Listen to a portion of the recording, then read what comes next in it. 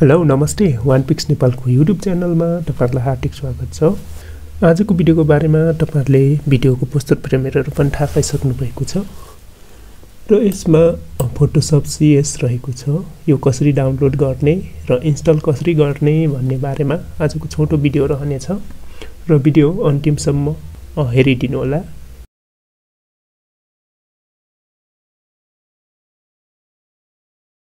गरिसकेछु यो कसरी डाउनलोड गर्ने भनेर तपाईहरुले चाहिँ यसमा सिकाउन मिल्दैन। युट्युबले कम्युनिटी गाइडलाइन स्ट्याक हानिरहेछ, मलाई वार्निङ दिइरहेछ। तपाईहरुले यसको लागि यो कसरी डाउनलोड गर्ने भनेर चाहिँ भिडियोको तलको डिस्क्रिप्सन बक्समा रहेको IG मा फलो गरेर त्यसमा मेसेज गर्न सक्नुहुन्छ। अब यो पनि कहिलेसम्म रहन्छ गुगल ड्राइभमा समस्या नआउन्जेलसम्म रहनेछ। पछि तपाईहरुले भिडियो पछि हेर्दै हुनुहुन्छ भने कहिलेकाहीँ गुगल ड्राइभमा समस्या आयो भने यो भिडियोमा भने अनुसारको फोटोशपको डाउनलोड लिंक नभेट्टाउन पनि सक्नुहुन्छ। यसै भिडियोको डिस्क्रिप्सन बक्समा इन्स्टाग्राममा मात्र, टिकटक र फेसबुक अरुको युट्युब पनि छ, त्यसमा चाहिँ हुने छैन। ओन्ली इन्स्टाग्राममा मात्र हुनेछ र इन्स्टाग्राम अकाउन्टलाई फलो गरेर त्यसमा मेसेज गर्नु होला र मैले तपाईहरुलाई चाहिँ यो लिंक पठाइदिने छु। यो कसरी इन्स्टल गर्ने भन्ने प्रोसेस मात्र सिकाउने छु र इन्स्टल गरेर देखाइदिने छु। यो चाहिँ फोटोशप 8.0 र 7.0 चाहिँ तपाईको एकदमै न्यूनतम 2 GB र्याममा पनि चल्छ। सामान्य ग्राफिक कार्ड भएको कम्प्युटरहरुमा पनि चल्ने गर्छ। मसँग फोटोशप 23 छ CC एडिसन। मैले चाहिँ पोस्टर फ्रेमहरु यसमै बनाउने गर्छु र सामान्य अर्को यस्तै खालको फोटोशप 8 पनि चलाइरहेको हुन्छु। यो चाहिँ अलिकति रिक्वायरमेन्ट धेरै छ, कम्तिमा पनि 4 GB ग्राफिक्स र 8 GB र्याम चाहिँ चाहिन्छ।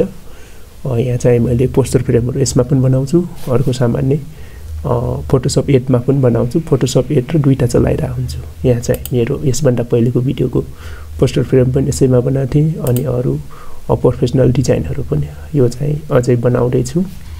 कम्प्लिट छैन, यो सबै फोटोशपबाट बनाउँछु, कम्प्लिट भएको छैन, अनगोइङ प्रोजेक्ट हो। यसरी तपाईहरुले बनाउन सक्नुहुन्छ। एकदमै मजा छ। अब यो चाहिँ तपाईको डाउनलोड भइसकेपछि तपाईको कम्प्युटरमा यस्तो फाइल आउँछ र योलाई चाहिँ एक्सट्र्याक्ट जिप फाइल हुन्छ। जिप फाइललाई एक्सट्र्याक्ट गर्नको लागि चाहिँ WinRAR अथवा जिप भन्ने हुन्छ। त्यो चाहिँ तपाईहरुले डाउनलोड गर्न सक्नुहुन्छ। मैले अलरेडी डाउनलोड गरेर इन्स्टल गरिसकेको छु। राइट क्लिक गरेर यसरी रन एज एडमिनिस्ट्रेटर गरेर यो पपअप रेकर्ड हुँदैन, यहाँ एस गरिदिनु पर्छ। त्यसपछि यो इन्स्टल हुन्छ। इन्स्टल भइसकेपछि योलाई एक्सट्र्याक्ट गर्न मिल्छ। यदि तपाईसँग WinRAR अथवा WinZip फाइल छैन भने अब तपाईहरुले वेबसाइटमा आएर यहाँनेर WinZip पनि भन्न सक्नुहुन्छ। WinRAR फर तपाईको विन्डोज कति छ? विन्डोज मेरो 11 छ, तपाईको 10 पनि हुन सक्छ, 7 पनि हुन सक्छ। यसरी सर्च गरेर यहाँबाट मजाले डाउनलोड गर्न सक्नुहुन्छ। यहाँबाट डाउनलोड गर्न सक्नुहुन्छ। यहाँ थुप्रै वेबसाइटहरु छ, डाउनलोड गर्नु होला। म चाहिँ यो डाउनलोड गर्दिन, मैले अलरेडी इन्स्टल गरेछु। अब यहाँ आउँछु। यसमा चाहिँ राइट क्लिक गरेर तपाईको विन्डोज 10 भन्दा तल्लो छ भने राइट क्लिक गरेर यहाँ सिधै आउँछ। मसँग विन्डोज 11 छ, त्यही भएर राइट क्लिक गरेर तल चाहिँ यहाँनेर शो मोर अप्सन भन्ने छ, यसमा क्लिक गरिदिनु पर्ने हुन्छ। राइट क्लिक शो मोर अनि त्यसपछि यहाँनेर तपाईको यहाँ धेरै छ। एक्सट्र्याक्ट हियर गरे पनि हुन्छ, एक्सट्र्याक्ट फाइल गर्नु राम्रो हुन्छ। एक्सट्र्याक्ट फाइल गर्नु होला। कहाँ एक्सट्र्याक्ट गर्ने भनेर सोध्छ अनि ओके गरिदिनु होला। एकैछिनमा एक्सट्र्याक्ट हुन्छ। यो कति छ भनेपछि 161 MB मात्र छ र यहाँ फोटोशपलाई खोल्नु होला र अझै भित्र जानु होला। भित्र गइसकेपछि यहाँ थुप्रै फाइलहरु छ। यदि तपाईकोमा यस्तो टाइल टाइपको आछ भने, यस्तो आछ भने यहाँनेर यो सेटअप भन्ने हुन्छ। तपाईको यहाँनेर चेन्ज गरेर यस्तो छ भने यो setup.exe भन्ने छ। अरुलाई हैन, यहाँ यसरी हेर्न सक्नुभयो भने यहाँ setup.exe छ र यहाँनेर एप्लिकेसन भन्ने छ। अरु फाइलहरुबाट एप्लिकेसन भन्ने छैन। जुन एप्लिकेसन छ त्यो वालालाई सिलेक्ट गर्ने अनि त्यसपछि जसरी हेरे पनि हुन्छ। यसरी राइट क्लिक गरेर रन एज एडमिनिस्ट्रेटर गरिदिने। यहाँ चाहिँ पपअप बक्स दिन्छ। तपाईको चाहिँ यहाँ स्क्रिनमा रेकर्ड हुँदैन। यहाँनेर setup do you want to भन्छ, युजर अकाउन्ट कन्ट्रोल। यसमा चाहिँ एस गरिदिनु पर्ने हुन्छ। यसमा एस गरिदिनु होला। एस गरिसकेपछि इन्स्टलेसन प्रोसेस सुरु हुन्छ र यहाँनेर तपाईको दिएको छ यहाँ नेक्स्ट भन्ने छ। यसमा क्लिक गरिदिनु होला। त्यसपछि एक पटक सोध्छ तपाईको कम्प्युटर ल्यापटपमा ब्याट्री थोरै छ भने यो चाहिँ रिस्टार्ट हुन नदिनु होला भनेर वार्निङ दिन्छ। त्यसपछि ओके गरिदिने। ओके गरिसकेपछि माथि यहाँनिर इन्टरनेसनल इङ्ग्लिस भन्ने छ, त्यही सिलेक्ट गरेर यहाँ तल चाहिँ नेक्स्ट बटन छ, यसमा चाहिँ नेक्स्ट गरिदिनु होला। अनि त्यसपछि यहाँ चाहिँ एग्रिमेन्टहरू पढ्नु होला के छ। अनि त्यसपछि लास्टमा एक्सेप्ट गरिदिनु होला। पछाडि जानु छ भने ब्याक गर्न सक्नुहुन्छ, एक्सेप्ट गरिदिनु होला। एक्सेप्ट गरिसकेपछि तपाईँको फाइलको लोकेसन कहाँ राख्ने भनेर डेस्टिनेसन लोकेसन हुन्छ, यहाँ ब्राउज गरेर चेन्ज पनि गर्न सक्नुहुन्छ। केही नगरेर यहाँनिर नेक्स्टमा क्लिक गरिदिँदा पनि हुन्छ। यहाँ नेक्स्टमा क्लिक गरिदिनु होला र यहाँ जे छ त्यो सबैलाई केही नगरेर यहाँ नेक्स्टमा क्लिक गरिदिनु होला। नेक्स्ट त्यसपछि अझै त्यहाँ हेर्नु होला, त्यसपछि नेक्स्टमै क्लिक गर्नु होला। अब तपाईँको इन्स्टलेसन सुरु भयो र तपाईँको कम्प्युटर अनुसार यो छिटो ढिलो हुन्छ। तपाईँको अलिकति पुरानो र लो कन्फिगरेसनको कम्प्युटर छ भने अलि बिस्तारै हुन्छ। मेरो चाहिँ 16 GB ऱ्याम 4 GB ग्राफिक्स छ, त्यही भएर मेरो अलि छिटो नै हुन्छ। इभो सर्टिफाइड ल्यापटप हो। यहाँ चाहिँ डिस्प्लेमीमा चाहिँ यसलाई चाहिँ अनचेक गरिदिनु र लास्टमा यहाँनिर फिनिस छ, यो फिनिस गर्नु होला। फिनिस गरिसकेपछि यहाँनिर अब म्यासेज दिएको छ, thank you for choosing adobe Photoshop CS and image ready CS भन्छ। त्यसपछि ओकेमा क्लिक गरिदिनु होला। ओके, तपाईँको फोटोसप इन्स्टल भयो। अब यसलाई बन्द गरिदिउँ।